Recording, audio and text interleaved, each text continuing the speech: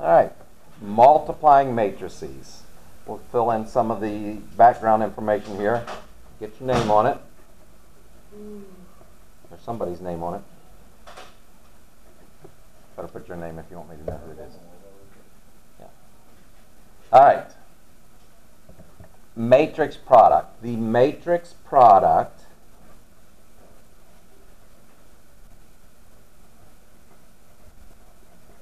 is the product of two or more matrices. You can only multiply matrices when the number of columns in the first matrix is equal to the number of rows in the second matrix. Okay, there's got to be that match. Order matters when multiplying matrices. Okay?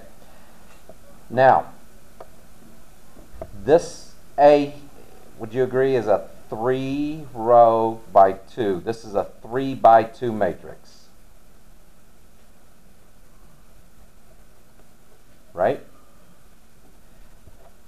Matrix B, 2 rows, 2 columns, is a 2 by 2 matrix. Okay? So the number of columns in A matches the number of rows in B. So if we write it the way we learned how to write it, all we have to do is look at those two inner dimensions here. If they are the same, we can multiply the matrices together.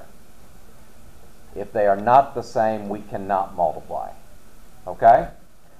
So AB is a 3 by 2 times a 2 by 2 matrix. The final result, and this says this here, but I just want to show you. You look at that and see that those are the same. The final result is going to be a 3 by 2 matrix. So the inner dimensions need to match. They need to be the same if we can multiply. The outer dimensions, if that happens, will be the size of the product matrix. Okay? Does that make sense so far? So that is just something we need to define at first. Now, BA, we change that order. We got a 2 by 2 multiplied by a 3 by 2. What happens here? These are not the same. They're not equal. Okay? That means this product is not defined. We can't do it.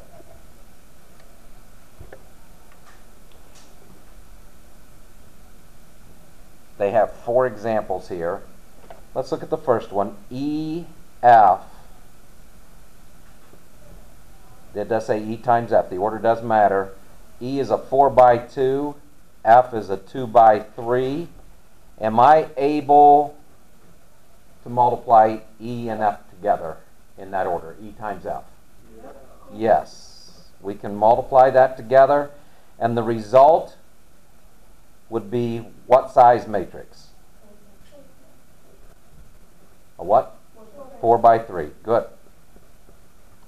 All right. Let's look at GH here. You got a 3 by 1 and a 2 by 3. Are we able to multiply to get GH? No. So this one's not defined. Only if they're on the inside together. If the insides are the same, we can do it. And if we can do it, those outsides are how big the matrix that comes out is going to be. All right? Give 3 and 4 a shot. Can I actually solve them or just say them? No solving, just yes, and then how big or not defined. Okay?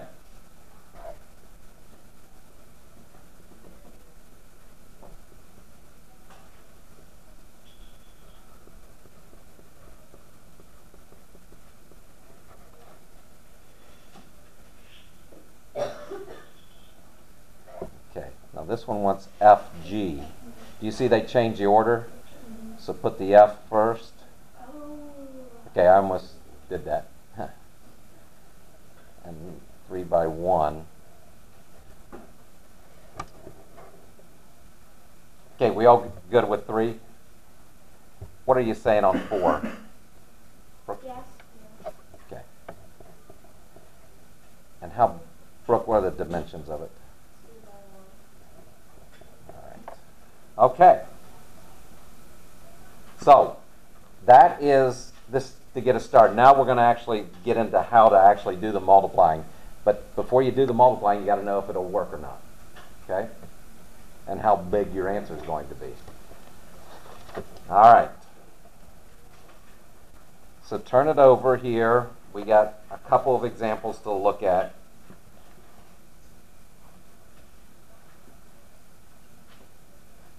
In a matrix product, P is representing the product matrix, equals A times B. Each element, Pij, is the sum of the products of consecutive entries in row I in matrix A and column J in matrix B. All right, that's true. Now you read that and you think, well, it makes perfect sense. Let's just do it. Does everybody know how to do it, just reading that? No? Okay. Now, so I think it just takes some demonstration. And so what I'm going to do, I'm going to use the rows. If we're doing A, B, I'm going to use the rows in A and the columns. I only got the one column in B. Okay?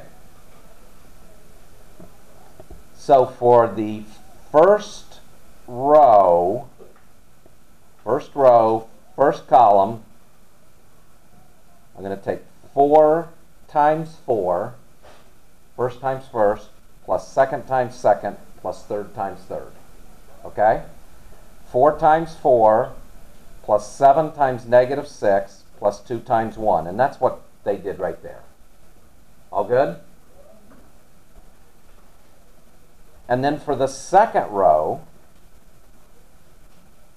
first column, 3 times 4, plus 6 times negative 6, plus 5 times 1.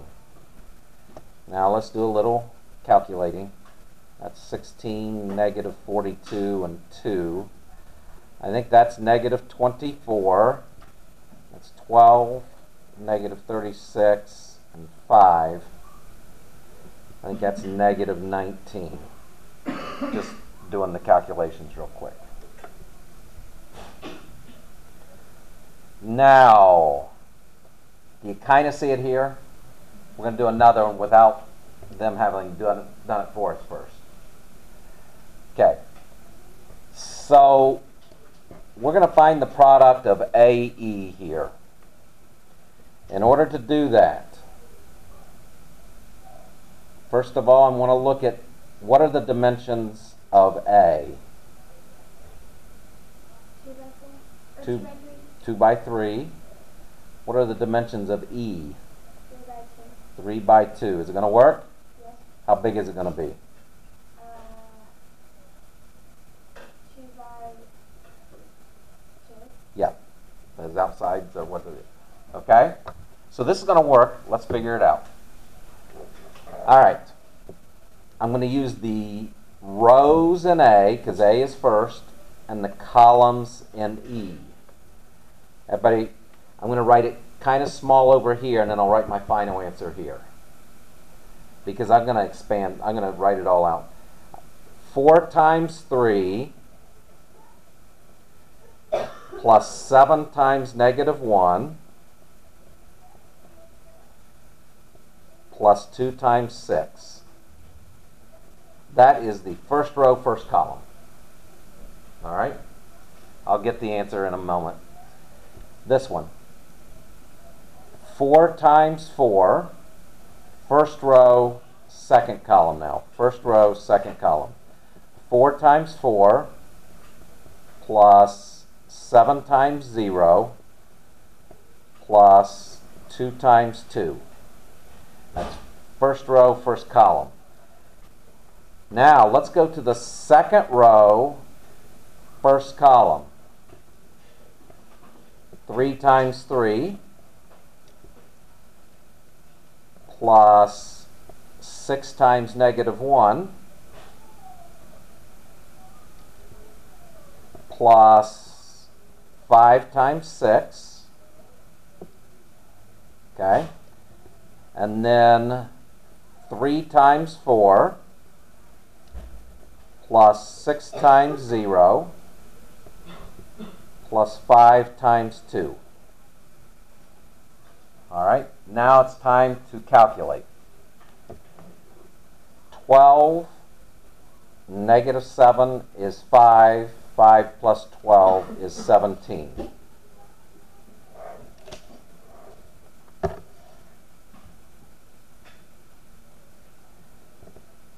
Four times 4 is 16, plus 0 is 16, plus 4 is 20. 9, 3 times 3 is 9, plus negative 6 is 3, plus 30 is 33. 12 plus 0 is 12, plus 10 is 22. Okay, are you understanding each part here? Okay. And it still takes a little practice to do that, but all right. One more example, and then I'll go to the next sheet here. All right. Double Batch Cookie Company currently sells 2 types of cookies. Their signature chocolate chip and newly created cinnamon pumpkin cookies. The table on the left shows the number of batches of cookies sold in the months of October and November for each type of cookie. The table on the right shows the revenue, cost, and profit for each batch of cookie. By creating a matrix for each table, then using matrix multiplication, we can determine the total cost, revenue, and profit for both types of cookies for the months of October and November. All right, well, let's go ahead and make kind of the matrices that come out of these tables. 25, 15, 26, and 14. And you can see batches sold of each kind in October, batches sold of each kind in November, revenue, store cost, and profit for chocolate chip, revenue, store cost, and profit for cinnamon pumpkin. All right, I'm going to write these down. Will this work, by the way? What do we got? A 2 by 2 and a 2 by 3. We're going to have what? A 2 by 3.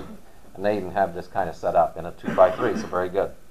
All right, row. Always, first one's row, second one's column. First is always row, second's always column. So I'm going 15 times 20 plus 24 times 20. First row, second column. 15 times 5 plus 24 times 6. First row, third column. 15 times 15 plus 24 times 14. Second row, first column, 11 times 20 plus 16 times 20. Second row, second column, that would be 11 times 5 plus 16 times 6. Third row, third column, 11 times 15 plus 16 times 14. All right. You guys got your calculators handy there? I can do some of these. 300 and 480, I think, is 780. Let me know if I missed something there. This is 75, 144. Is that 219? Row 1, column 2. 225.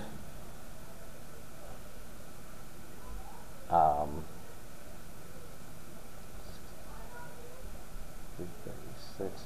Is this one 561?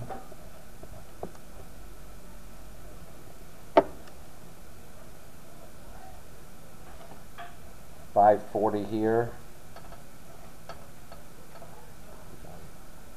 151 here.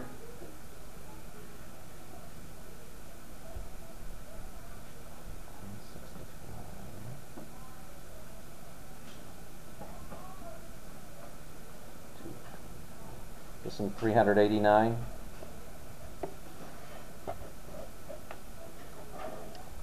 Did you guys get that? Yeah. All right. All righty.